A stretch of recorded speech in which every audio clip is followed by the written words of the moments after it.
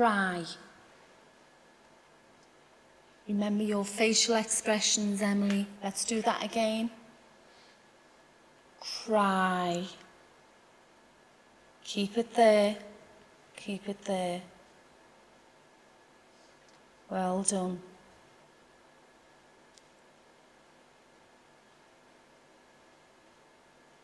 We're going to do look. Right. Look at me. Remember, you're telling someone to look at you. So, look at me. Look at me. Look at me. Turn to the side. Look at me. Again. Look at me. Look at me. Keep it there. Put your fingers up to your eyes. That's right. That's a good girl.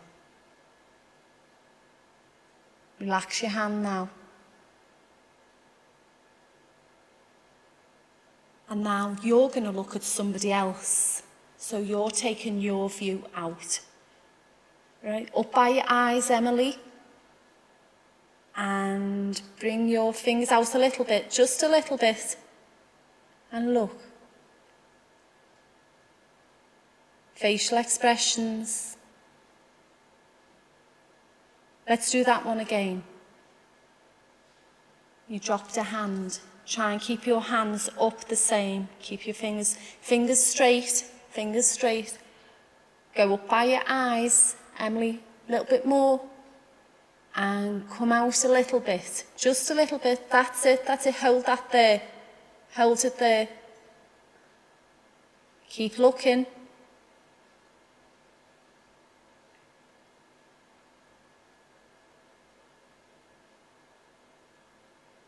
Well done. Relax your hands now. Give your hands a bit of a shake. Now, sad. And remember your facial expressions. Put your thumb in. Look at my hand. Look at my hand. Put your thumb in. Fingers straight and down. Sad. Slowly, slowly. Keep it there. Stay with it.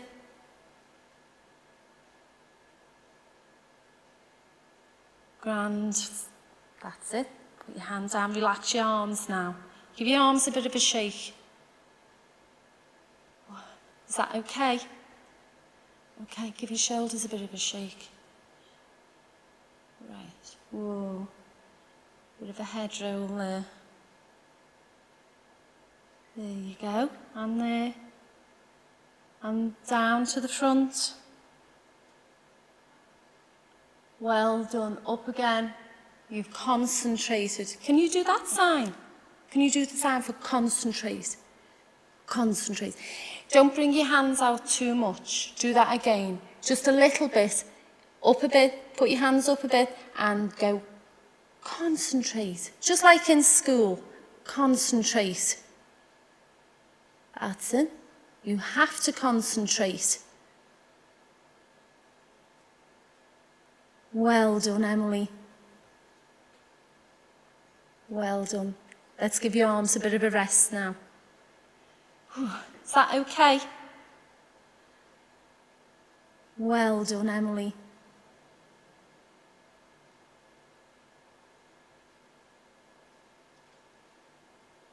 Thank you, Emily.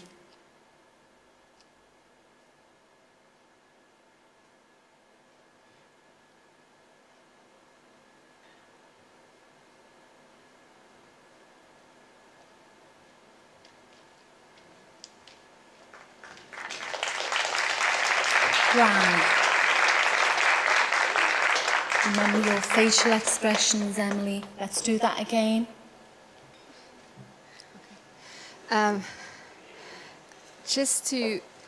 I want to say something about the copy that we're showing you here. Danica didn't have time to, because she was preparing for Sao Paulo, to send me the the real projection. So I had the preview, and I have permission to show you the preview. But also, she normally only shows her videos in a very particular soundscape, so with surround sound and Dolby sound, so that that it was really nice of her to agree to have it shown in this way. But what you have to consider when you think about it is that actually the sound comes more from the back normally. Just to, and we'll see it again after Lina's performance.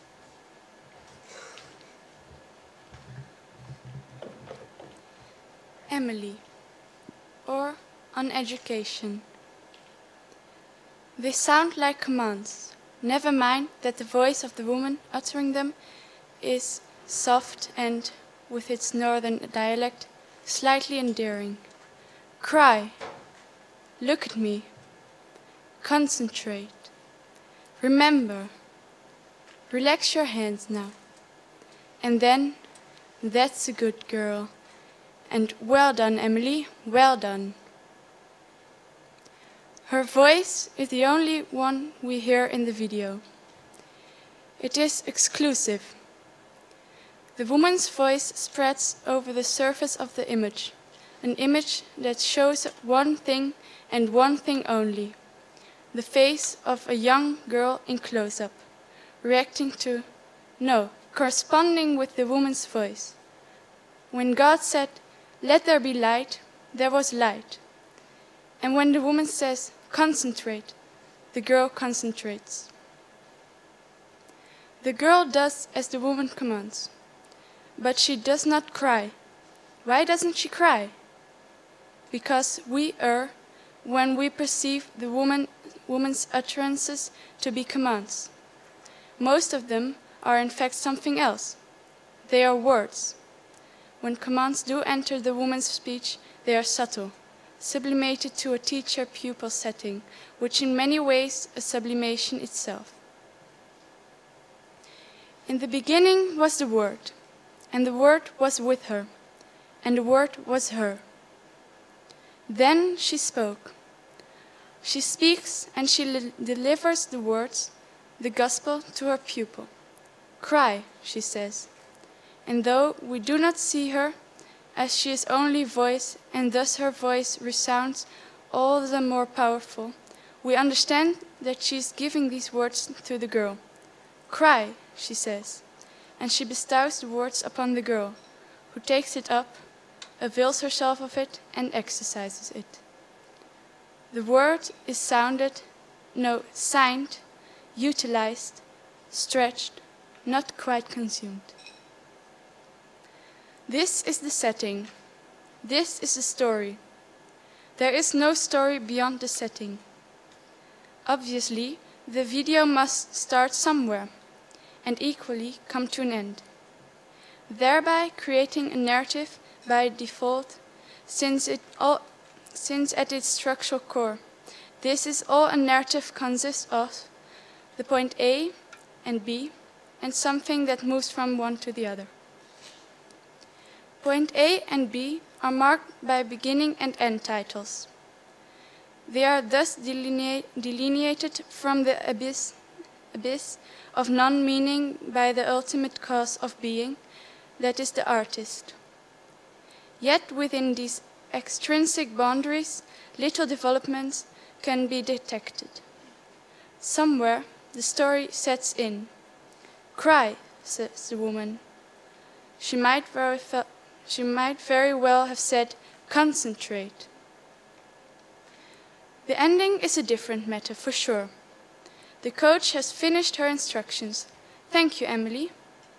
Thus dismissed, the girl leaves the frame. Emptiness prevails just long enough for us to realize that this is over. The end of the story and video coincide. But we are forced to perceive this concurrence as mere convenience. It owes to the fact that the material is culled from a real-life event. This is no documentary, though, just a situation where reality is leaned on. In what I would like to call a lucky accident, the opportunity for a narrative end presents itself. and the artist sees her chances. If there is no story beyond the setting, no narrative development beyond the end, and if beginning and end add up to an arbitrary slice of life, can it be said that there is form? Is the artist reigning supreme upon her material, declaring it art in a capricious or autocratic or conceptual act? Yes and no. Yes, there is form, and no, this is made art not by definition, but through the aesthetics of perception. Moreover, in this video, form follows perception. And it is through perception that the artist introduces the viewers to the work. In fact, she places the viewers smack dab in the middle of it. Let's think about duration for a moment. How long is a moment?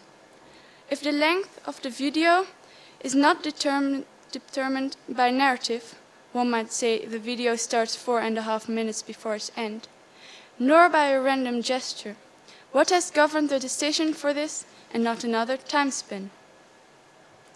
Why does the plot start at cry and not concentrate? An answer. 4.5 minutes is the time we need to look, to hear, to understand, and to wonder. First and foremost, we wonder about the girl, about that which we are given to see. The obvious facts are established quickly. First, we comprehend that she is signing. Then we discover her hearing aids. We grasp that she is being taught, though it remains unclear, at least to those of us who have no knowledge of sign language, whether she is learning basics or subtleties. Is every deaf child taught this way? Or could it be that she is acquiring a special skill?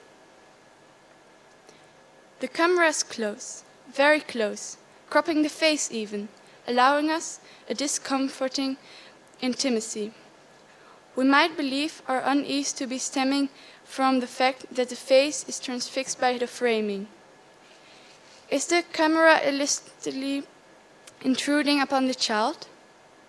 Are we treading where no adult should go? Yet it is we who are pinned in place, in a position simulating voyeurism. Our chagrin is not caused by conscience, nor by respect towards another being. It springs from a lack of control over our own gaze. This lack stands in stark contrast to voyeuristic pleasure, because the latter hinges upon the fantasy of free will and intentionality. We have 4.5 minutes, enough time to become aware of our own drive to register, process, analyze. Not enough time for closure.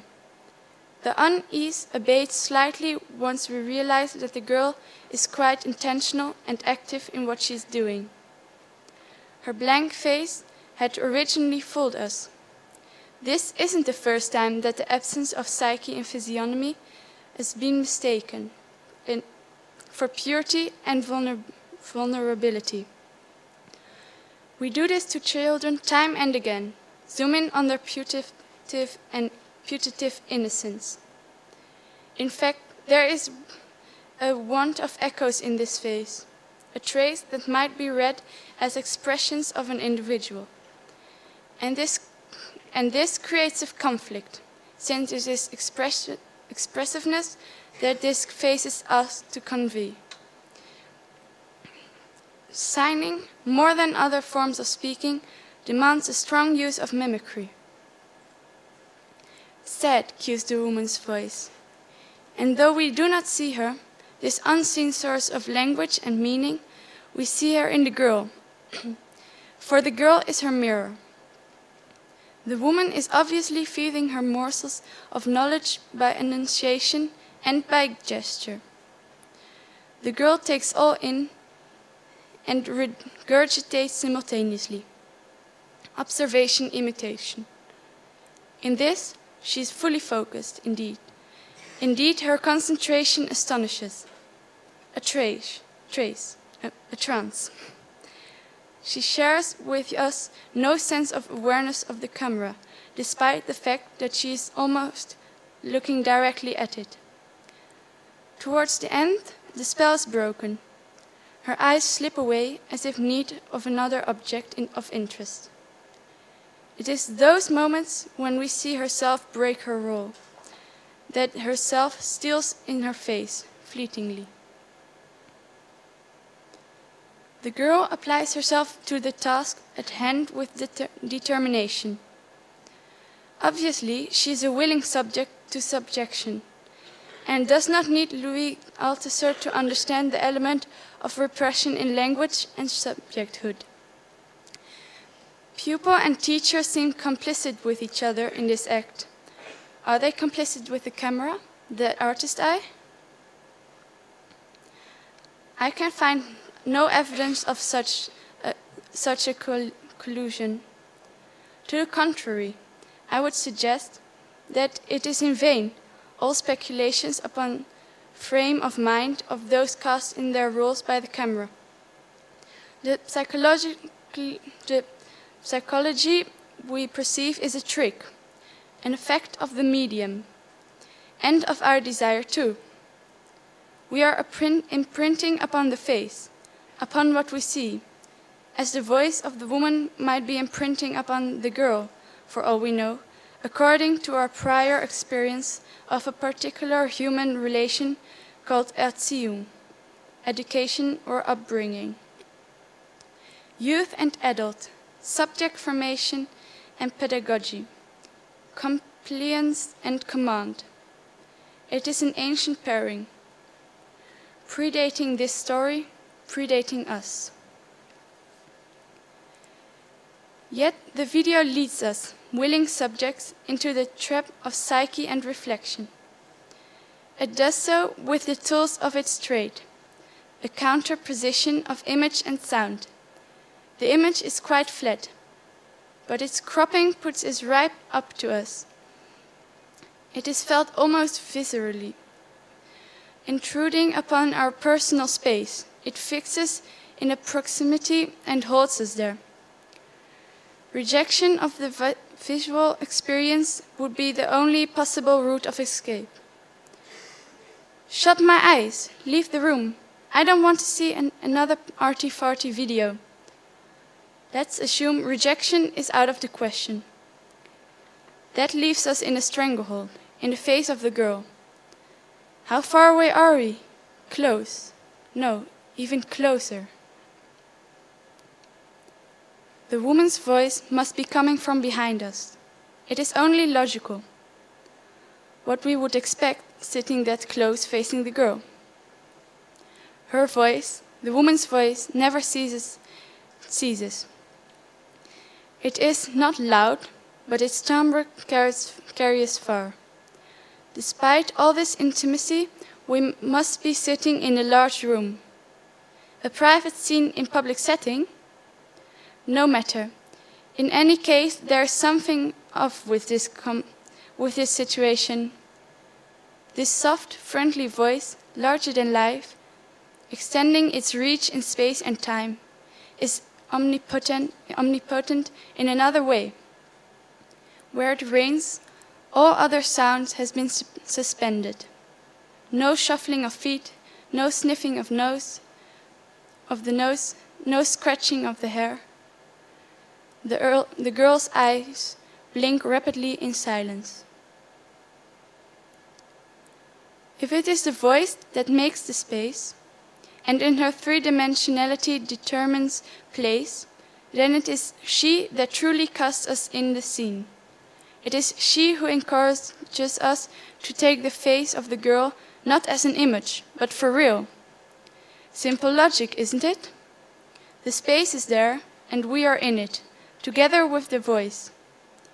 The voice mirrored in the girl's face, and vice versa, we presume, and so it must exist. Despite its flatness. We see, we hear, ergo we exist. Pardon, did I not mean ergo it exists? This is what the video shows us, the confusion, which is no confusion at all. It ensues in the collision of actual sensory perception with our concept of perception. This is what we know, that bodily boundaries are whimsicals, that our belief in bodily and mental autonomy is just that, a belief. But we don't want to know this. We do not want to know that our subjectivity is an effect of a phantasmatic effort, that it is contingent, dependent on a laborious process of construction, one in which our own psyche coalesces in complicity with others. Propelled into the scene, unsure of our footing, present but without place, we are made to realize, not just in theory, but rather quite practically, that our existence is rooted in ability to forge connections with others. We might be looking directly at the girl's face, as if looking at our mirror image. But she knows what we seem to have forgotten, that in order to come into being, one must first and foremost reach someone else, and be reached in turn. So the teacher and pupil mirror each other in their attempt of communication. So the camera joins them in their game, so we too are included in their complicity. The artist acknowledges her part in this complicity by highlighting the girl's name, Emily, a person, a subject. Nonetheless, complicity is a far cry from symbiosis. Despite the mirage of unity, the simultaneity of utterances, the incessant drive for identification on a multiplicity of levels, we can all fall apart. What holds us together is the recognition that this work of concentration must be done, that it is not centered on us, though we are in its center, the blind spot, the eye of the hurricane. We are but a medium of the artist. Nevertheless, this experience will make an imprint upon us, change us, help us be. The consequence of having been put in the unease in between position is ethics. Maybe, if we manage to think away from ourselves and towards connecting with others, we can take pleasure in this dissolution of the antithesis between concentration and dispersal. For really, what is concentration but a dispersal for the ego? And how else would we come into existence if not through the shared experience of becoming becoming undone? In deliberately situating us in her work without giving us the means for representation, Danica Dakić has acknowledged that blind spot exists.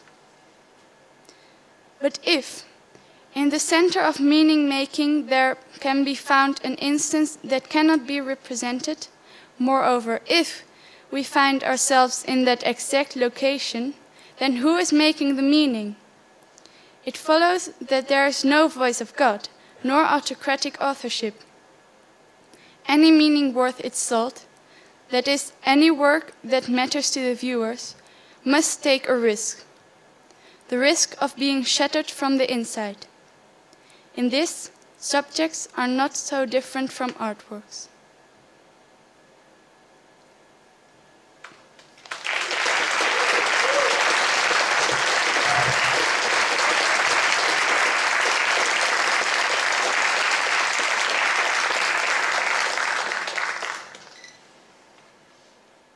Cry. Remember your facial expressions, Emily. Let's do that again. Cry. Keep it there. Keep it there. Well done.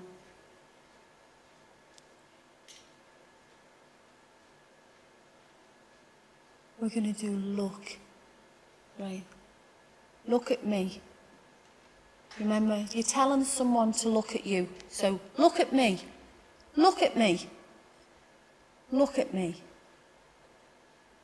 Turn to the side. Look at me. Again. Look at me. Look at me. Keep it there. Put your fingers up to your eyes. That's right. That's a good girl. Relax your hand now. And now you're going to look at somebody else. So you're taking your view out. Right, up by your eyes, Emily. And bring your fingers out a little bit, just a little bit. And look. Facial expressions. Let's do that one again. You dropped a hand. Try and keep your hands up the same. Keep your fingers straight, fingers straight. Go up by your eyes, Emily, a little bit more. And come out a little bit, just a little bit. That's it, hold that there. Hold it there. Keep looking.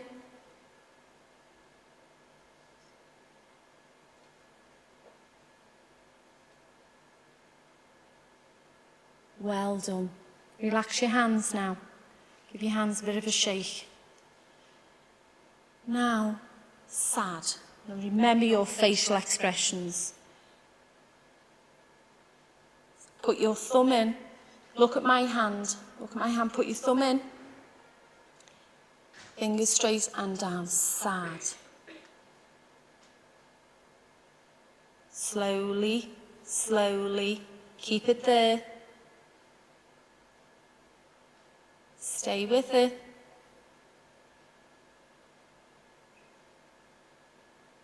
Grand. That's it. Put your hand down. Relax your arms now. Give your arms a bit of a shake. Is that okay? Okay, give your shoulders a bit of a shake. Right. Whoa. Bit of a head roll there. There you go. And there. And down to the front. Well done. Up again. You've concentrated. Can you do that sign? Can you do the sign for concentrate? Concentrate. Don't bring your hands out too much. Do that again. Just a little bit. Up a bit. Put your hands up a bit and go. Concentrate. Just like in school. Concentrate. That's it. You have to concentrate. Well done, Emily. Well done. Let's give your arms a bit of a rest now. Is that okay? Well done, Emily.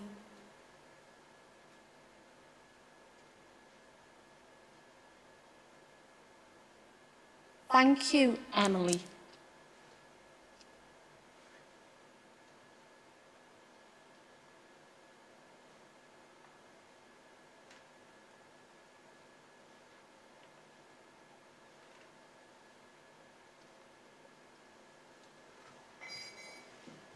Cry.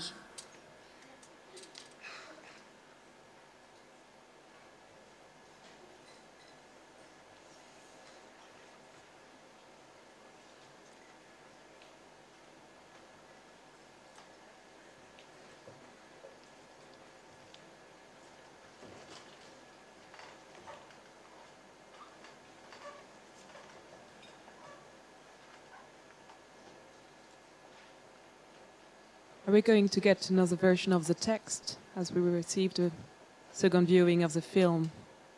Are we also...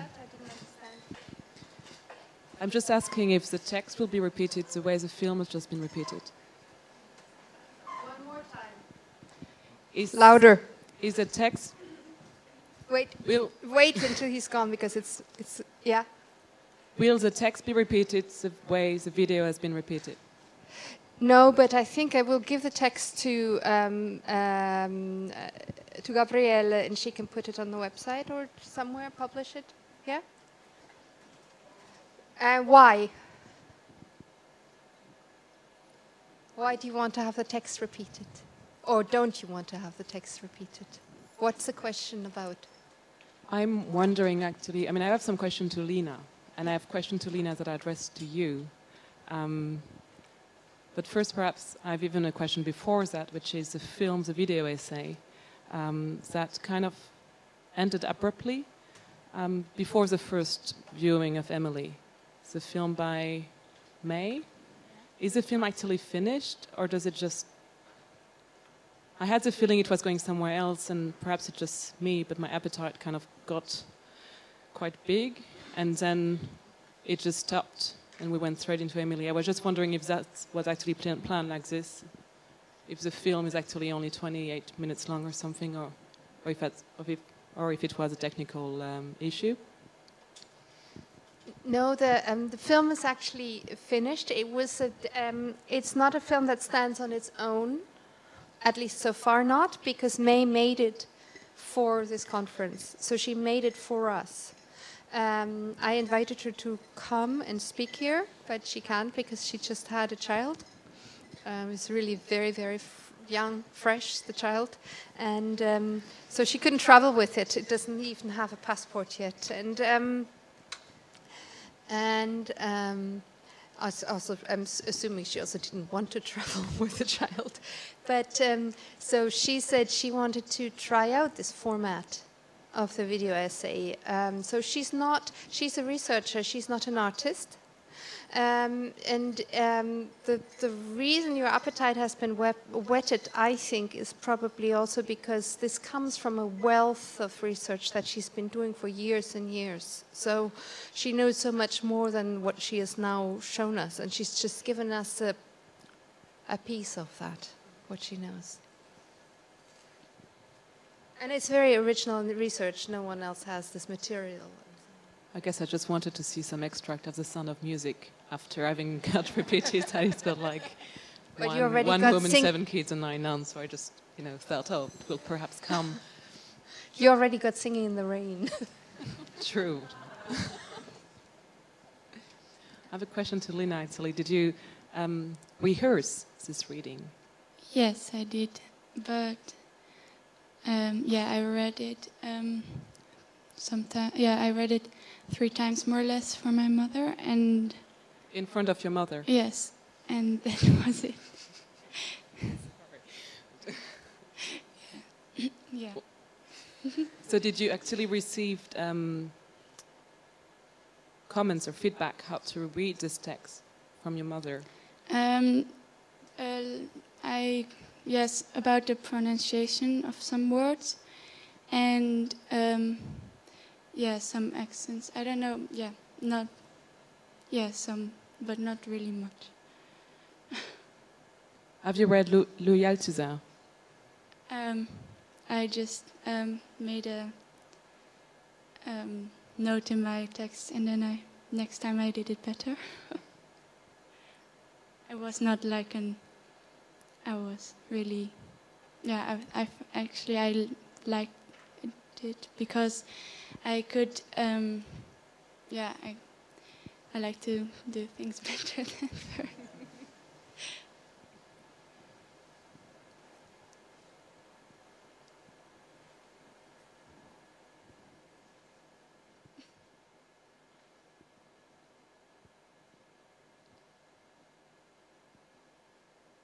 What did you think of the text?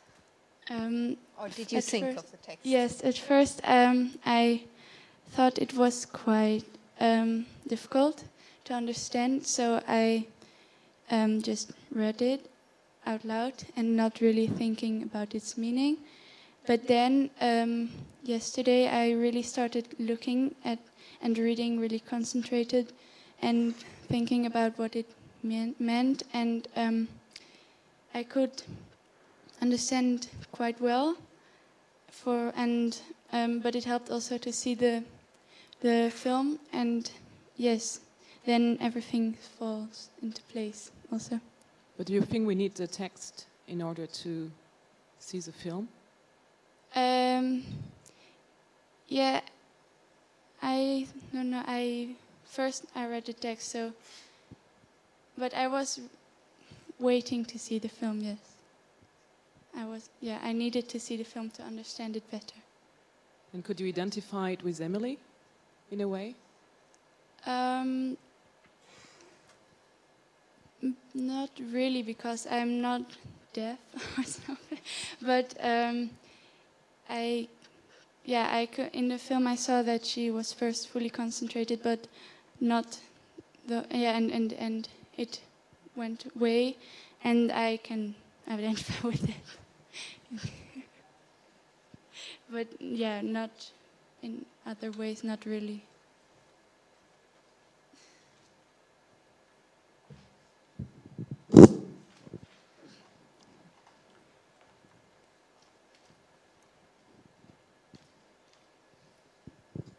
Yes, I just wanted to make a comment on something that for me linked the two works, May's work and Danic's.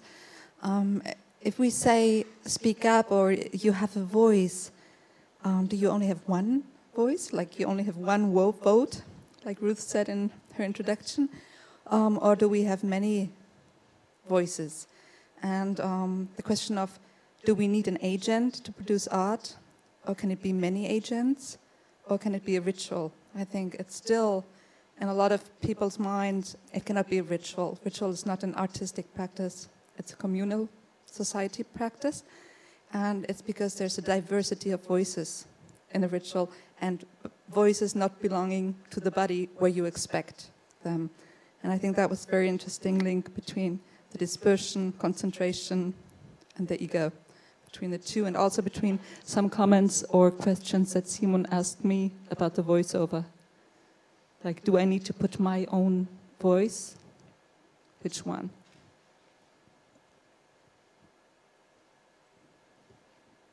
Yeah, Lina, I'd like to ask you the same thing I asked Natasha. You know, where are you when you were speaking this text?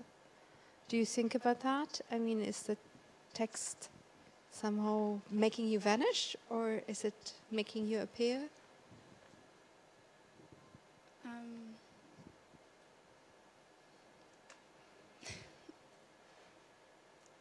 I think I'm not really. Yeah, I'm actually not really. Yeah, I'm trying to bring it over, but not really from myself, because it's not the text I wrote. But yeah, I can't really do it from myself, like Lina, because I wouldn't use this kind of words because I'm not that good in English. But yeah, yeah.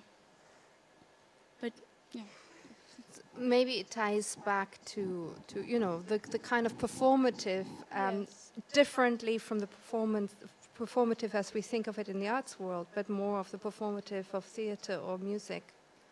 And that even connects back to Wendeline's film yesterday with this role, and to May's woman in the shadow, the one who's speaking the voice in this, you know, as a medium. Yeah, so that maybe a difference between the performance within the arts world is that it's very much centered on this artist authorial voice, whereas the performative you now presented us, Yes. and also Natasha presented as this person who's interpreting is important, but is also a versionist in this way of getting a meaning, allowing a meaning come to life. Yes.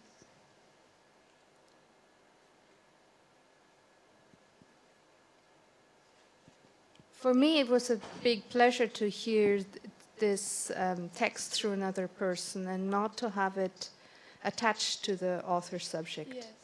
Yeah, I can imagine this because then you hear it from another angle, or you interpret it from another angle. I think Ruth was speaking before also about the power of artworks. Sorry? Oh, sorry, I didn't. The space was too big. Sorry. working. It is. I have a question for Ruth, actually. And because the subtitle of today is Subjectivity and Subjection. And I remember taking a writing class one day, and we had to write a story from the perspective of a 7-year-old. And it was that my teacher, she was very adamant about having to use words that suit the vocabulary of a 7-year-old. And coming to the subjection part of the performance, which is Lina reading your text, and you can see, or maybe I'm just interpreting for you, Lina, that it's not your vocabulary, it's not your speech, it's not your, you don't own it. No. Huh? Yes. And if you look at, for instance, to psychoanalysis, and you read on the traumatic act of having to step up into someone's shoes or in someone's speech act which is not yours, it's always combined with stress. It can be experienced as quite traumatic, actually. So I wondered, Ruth, what was your motivation to ask someone to step in your shoes? I will answer that, but I would first like to give voice, to give room for this, and then I will return to it. Unless you think I should first answer. I think you should first answer, because it would bring things again in a different way. Well,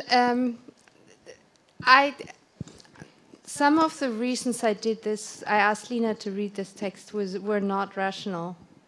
They have to do with, with playfulness, but also with trying to tie different strings of the whole day together, so that there's certain motifs that need to recur. Yeah, and one of the motifs is the child or the person who's not adult speaking. And I was very much inspired by a psychoanalyst called Adam Phillips from England, who's a bit of, some people don't take him very serious because it's very theoretical, but it's neither psychoanalytical theory as it's written by psychoanalysts, nor is it theory as it's psychoanalytic theory as it's perceived by people from cultural studies or so. But I really get inspired by him, and he wrote this text where he's actually trying to show that it's a complete fiction that there's a border between adults and children. Because from a psychoanalytic point of view, children are already the adults to be developed, and and adults are children in that all the formative aspects of their life have happened in childhood. So he tries to take that boundary away. So one of the things I was interested in was actually, crossing that boundary and finding different ways of crossing that boundary. But the other thing I was interested in is, even though Lina doesn't own the words, I think that when Lina speaks the words, they're actually more understandable to spectators than when I speak them. Because what happens is, because I wrote those words, is that I inhabit these words as if the meaning is already clear.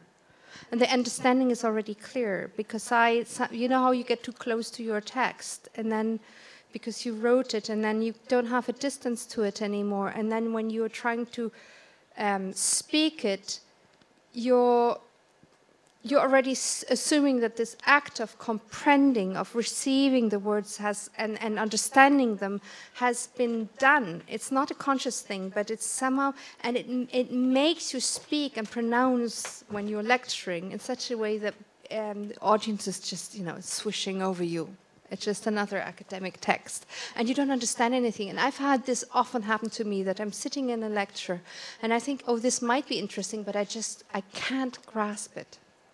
Yeah, I can't.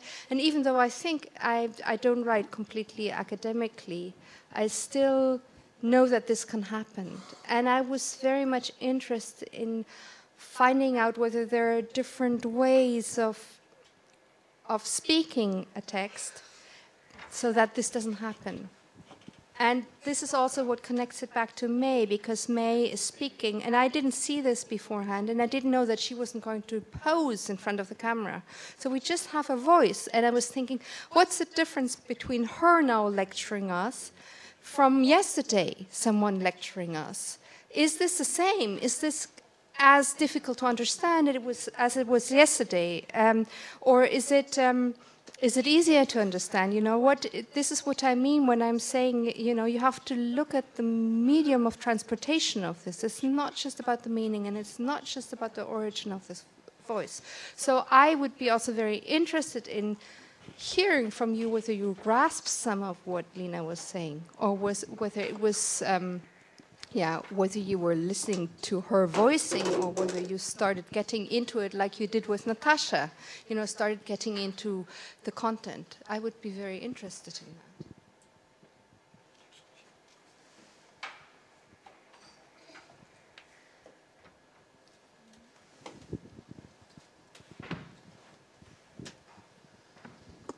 Yes, I did notice that I would understand the lecture of Lina much better than I would follow them yesterday, for example, because these people were reading their own texts, and it did make a big difference. I agree. It worked. Yeah. Because I could follow her and by listening to her voice, would follow also her discovery through the text. Yeah. I would like, can I just ask in between, because there will be more comments probably, because the motivation of Ruth was asked why you asked Lina, and I would like to ask Lina, why did you take it on and did you like it? I like to do new things, so because I never lectured for people, not in this way, but I wanted to experience it, and I like, yeah, and I really liked it, and I thought it would maybe also help me because I sing in a choir, and I love to sing, but I'm always a bit nervous to sing alone, so I thought maybe it would also help with that. Yeah. And do you think it does? I think so. I hope so.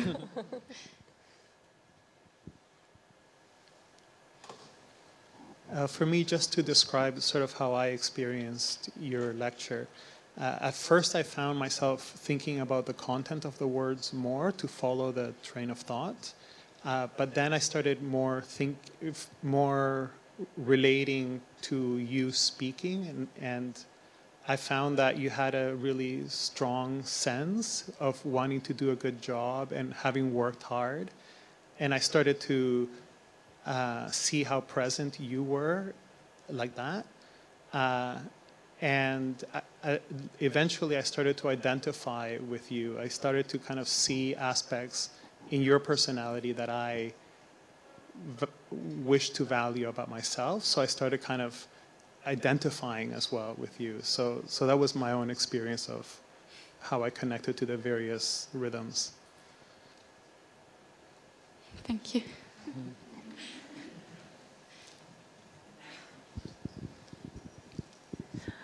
For me, it was sometimes quite hard to go back to the content of your text, because I was a lot busy with thinking about the pronunciation, which I sometimes found hard to understand because maybe it was not completely right.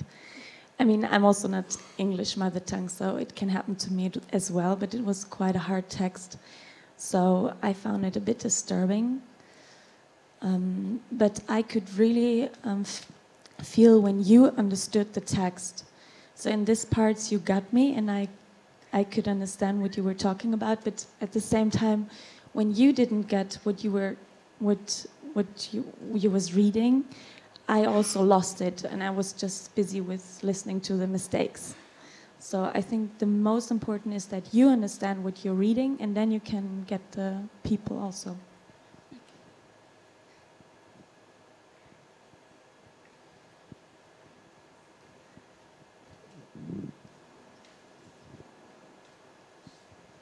Oh, hello, Lina.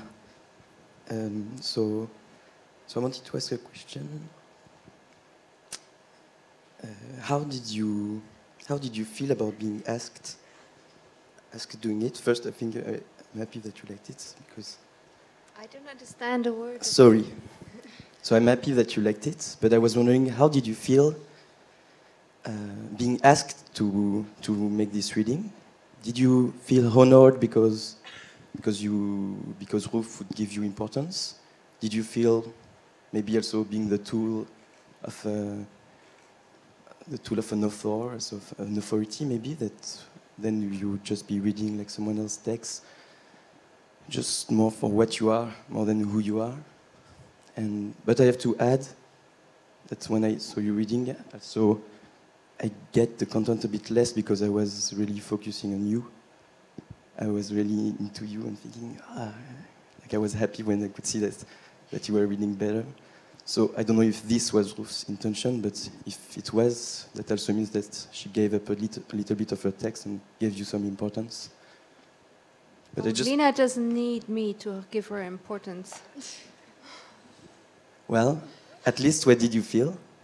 I didn't really think about that actually, but I felt at first I didn't really know why she asked me, but I felt quite honored, and I was quite honored, but not like that.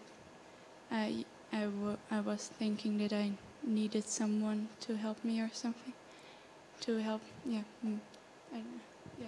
You know how in the beginning of this session I showed you this Hollywood separation and this questioning of the attachment of the body to the voice and this critical aspect about that, and then it's clasped back together, and we're now doing the same thing. I don't know if you're noticing that that's what we're doing. In the way we're actually interrogating Lina. You know, she's speaking suddenly authentically about her. And then and no one's criticizing that I gave her the text. I think it's highly problematic. You did? You did. Someone did, but not very. You were still very polite. I expected some people to say this is abuse of power, but also, yeah.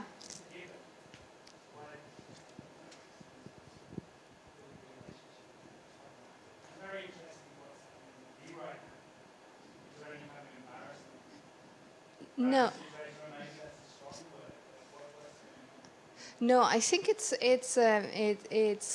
for me. I feel the same. I think as Lina, we both, we want to experience what this does, and this also has to do with my interest in doing rather than just representing something. Just making this. So I'm actually I find this very helpful. What what is being said.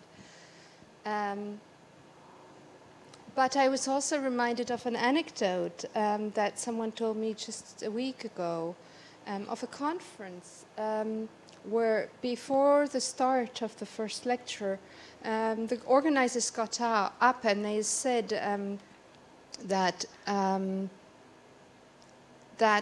actor had been invited to deliver a lecture, and it wasn't going to be said who of the lecturers was the actor. But this was not an academic. All the others, it was an academic conference. And the effect, and that the audience was asked to find out who was the fake. And this prompted the audience not to take serious a single of the lecturers. There was laugh the whole time, and of course, none of them were actors. Yeah. So I'm also interested in this, what happens when we start to question these frameworks. that, you know, how we usually perform in, you know, on stage, how we perform the artist, how we perform the academic, how we perform our disciplines. Yes, and I would also like to comment on how we link perfection and imperfection to psychological state. I mean, it's a question of frame, and the frame we have here is that her interpretation of Ruth's text gives transparency to Ruth's text, and it takes away that compact, hermetic effect we have if she reads it, and we don't maybe understand because it's not understandable, but she makes us seem that we have to understand it. So it's that kind of comment also.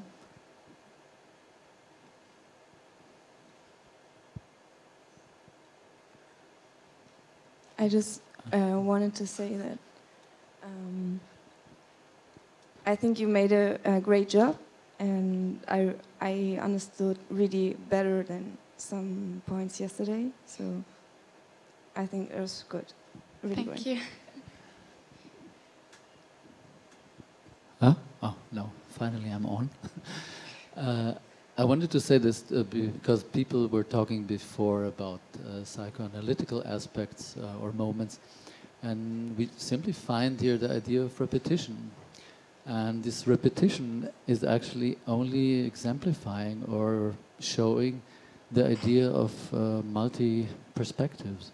It means all these voice, or the difference between voice and voices that we've been talking about, is exemplified by the fact that the same thing is being represented here in different ways. First we have the artwork, then we have a text springing out of thoughts of somebody about the artworks, which is very close narratively to the artwork itself, and then we have somebody reading the text, and by that, and I would object also to the idea that it's not Lina's words. Of course it's Lina's words. Every author gives his thoughts or her thoughts to other people, and by repeating them, they also interpret and make it their own ideas and also express it by their own voice. I would like to say something about melody, actually, if it's my turn now. Can you hear me? I can hear you, but you're speaking fast. There you Okay. go. I would like to say something about melody, because I think the point, what you pointed out, when somebody is reading a speech that he prepared himself and he understands the content, in my experience that enables the speaker to perform with a certain rhetoric or a certain melody, I don't know exactly the word, and that melody can take me away from the content of the words sometimes. So in the beginning that really helped me to understand the content much better, because there was not that melody that could take me away. But then again, like the other speaker was pointing out, I got aware of your presence, and that then another kind of moment kicked in where I could get distracted, because simply I started identifying with you standing there and making the mistake. So not because you made the mistake, or not because I didn't understand the word because you made a mistake, but that you made a mistake just made me aware of you standing there and having to do this and me listening, and then I also got distracted again. But in the first place, the absence of this rhetoric melody really helped me to deal with the content. Yes, thank you. Thank you. I would just say that Greek philosophy for a long time regarded speech as much higher as text. Which is where it ties back into Mladen Dolar, for those of you who've read it. And but I've only read half of the book so far, so I can't really get into it. Maybe that also sort of just brings along like this thing that I was thinking about, that if a problem is that somehow the maker of the text would be too connected to the melody or the complexity of the words, like shouldn't if you want to mediate the content you have, should you even be reading from a text when you're standing on a stage like that, like live in front of an audience? Like why would you need the paper?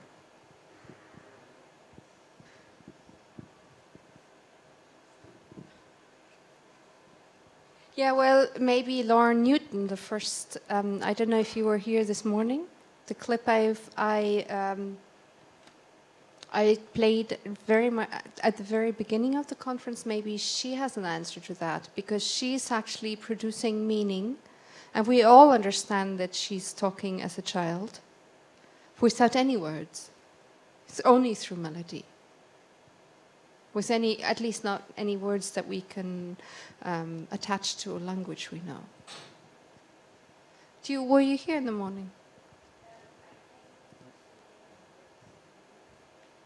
So not the morning. Shall we? Is it possible that we play that again? No, it's not possible. I don't think so. I don't know if I have it. I wasn't here this morning. She doesn't know where to find it. Jort, are you here? Could you help us? Because I think it's actually a very good example. And we already have this motif of the repetition, so it would be really fabulous. It's on the clip list. It's the first clip, but it's on YouTube. So if we have access to internet, we can hear it. Could you tell us in the meantime what was your intention in showing a second time the film Emily? Sorry, I'm a bit obsessed by this second time, by this repetition. What do you think does it do to the film? To show Danica Dakić works twice? Yes, with in between a quite large intermission. I think, I mean, actually, to be honest, it's maybe because I trained as an art historian, or maybe because I work as a curator. I think it's really important to see artwork more than once. No, I agree with you, of course. I wonder how that, and if I agree with you as well. And usually the film is anyway showed in a loop, so the attention is actually there.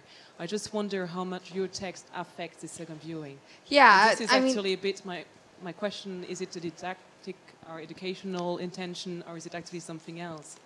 So I have done that before, that I repeated works, but I've never done it like this with an interpretive text in between. And when I had thought about it in theory, I thought the second viewing would be informed by the reading. But as I was watching it now, that didn't even happen for me.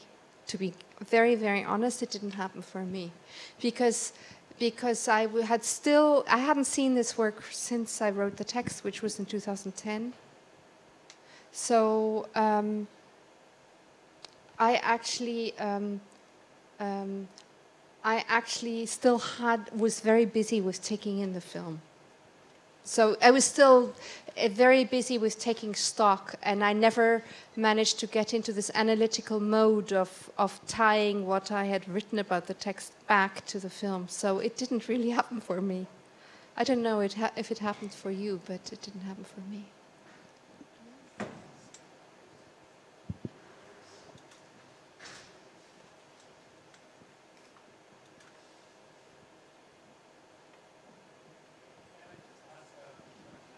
Question. I don't know if I fantasized it, but the first time the video, I felt that the sound was behind me, and the second time that it was in front of me. And you spoke about how the artist has a surround sound. Was that just my imagination, or? I think that might have either been a flaw of the technique, but I think here we only have two speakers, and maybe you were influenced so much by what I'd said the first time and forgotten in the second time. So actually the sound was coming from the front, but in its true projection, it's coming from the back. Well, actually, I had the same feeling, and I think what happened is I found when you mentioned that the sound should be different, I told myself that actually that wasn't necessary, because the camera did that for you, that you had the feeling the woman was behind you. And only when you had explained everything, the second time I saw it, it was much flatter. The whole thing was, the distances were completely different. So it's maybe the same experience. Is it possible to have that clip? No, I'm sorry. I'm just sitting in. I don't know which clip it is, and I don't know. Is it on this computer? And it's the first one on the clip list. Because then I have to call Erik, because I really don't. I have no clip list here. I'm sorry. Do you have access to YouTube?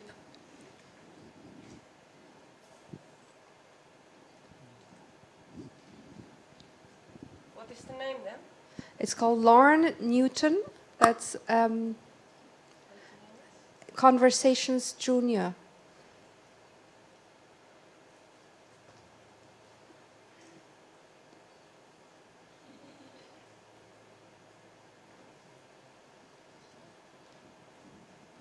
Okay, so I wanted to, I shouted my outburst earlier, I wanted to check in with it before we play the clip. I was really interested, because there seems to be some kind of attempt at a puncture in terms of a rhetoric around voice, or a kind of logocentric reading of a text. And I was kind of serious in relation to this idea of embarrassment as actually a really positive kind of affect somehow, and I'm really quite liking the weird tension now in relation to this discussion of somebody else speaking on your behalf. And I came in a little late. I'm presuming it's your daughter. Am I completely wrong? I'm completely wrong. Forget about it. It's me who's embarrassed now. That's terrible. I'd love to have we saw some similarity. That's the thing. I don't know, but. I quite like this. I guess yesterday I was very aware that I still felt tied by the word somehow and tied by text. So I just wanted to say that I quite like this moment of discussion where I wasn't sure what was going on. But that might have been because I came in a little late. So well, we had this subject of channeling, and it's about also pupil-teacher relationship, and there was a tie between the last film by May where this versionist, the Thai female versionist, like who became a star, goes through this ritual in order to prepare herself for the performance by praying to her teacher, praying to an image of her teacher, a photograph of her teacher. And I think that reverberates in the film by Danica, and also reverberates in what we did here. But I was also, when you were talking about the embarrassment, there is and then you were assuming that we're mother-daughter, which I find very interesting as an idea. I was reminded of a very embarrassing situation when my daughter was performing on stage. As a young girl, maybe 10 years old, maybe 12 years old, with a kind of a modern dance group, and it wasn't any professional thing. It was just that she was taking a modern dance class, and as part of that class they made a performance, and all the parents come and they pay a lot of money to get in because it supports the school. And it's this anyone who has kids and has them at school knows the situation. And then there are some people like Lina who are performing with a professional attitude and who are doing this as a vocation, but often children are in the situation where they're performing because the institution around them, the educational institution, thinks this is a good idea, and so they're performing in this role. And this was the case with my daughter, who loved her class but was really bad at it. And she really loved dancing there, but she looked like an elephant. And what happened to me was that I was sitting in the audience and willing her to be gracious, and she wasn't, and I found myself, and it was so embarrassing to myself that I was doing this, that I was projecting on her. I found myself moving my body as she's dancing, as if I was a puppet master, and by moving my body I could make her body move the way I wanted her to move. And then I caught myself at it, and I couldn't stop it even though I caught myself at it. That was an embarrassing situation. I'm a recent father, so maybe that's what I checked in with the... God, I hope my kid can dance. So now we have Lawrence Newton again.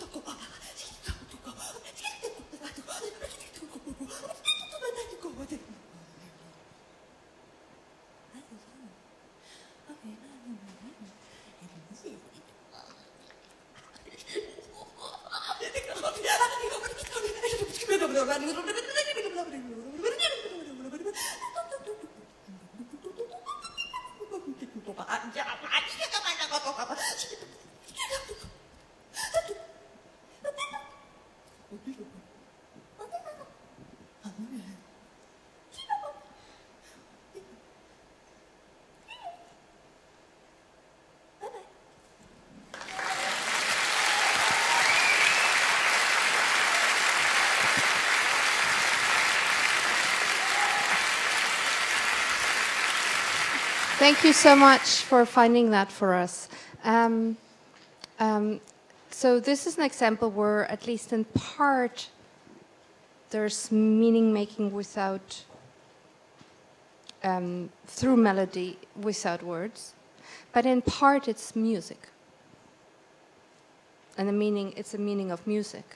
So it's actually, when you listen to it closely, it's at least a tension in that. Yeah, and as it was playing, and this was very different from the first time because you're all already tired and you're in need of a break, a lot of people were whispering. And I think that's also really interesting because as one's sitting, I've been a teacher for a long time, but I've also been a lecturer and I've been in this situation often. And there's always something very disturbing going for one if one's sitting here and people start whispering because, of course, you think they're not concentrating on what you're trying to tell them. They're not concentrating here. They're dissatisfied somehow. Or it's just an effect of being tired. But as I'm thinking about all this, it's also a very interesting and beautiful way of constructing this thing. Maybe the whisper should also be taken serious. And now I'm taking it serious as a sign that you need a break. So we will have a break now, and we will start again at 5 o'clock sharp.